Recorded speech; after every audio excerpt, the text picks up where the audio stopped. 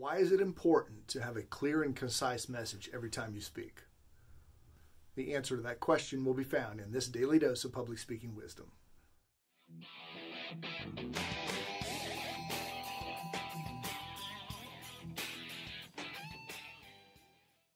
In the last two videos, you heard about the first two sessions of a four-part interview I was part of in a podcast from my friend Karin Kirkendol, Inspirational Conversations. In the third interview, we talked about how do you develop a clear and concise message. Remember, audiences today don't want new information. They can get that on their phones. What they want is your perspective, your experience on that information. The challenge we have is sometimes we love our topics so much that we go overboard and we stuff them full of information.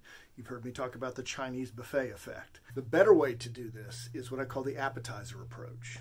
Give them just enough that they feel like they've gotten good content and they want more. Just like you do at a restaurant. When you have a good appetizer, it doesn't fill you up and you're ready for the main course. You may recall from a previous video, we talk about the 10-to-1 rule. For every 10 minutes of speaking time, just one main idea. Anything more than that and you're stuffing your audience. Those are some quick tips and refreshers on how to deliver a clear and concise message. If you'd like to hear part 3 of the podcast interview, the link is below this video. We'll talk to you tomorrow when we discuss the fourth and final part of my podcast interview with Karin Kirkendol. Talk to you then.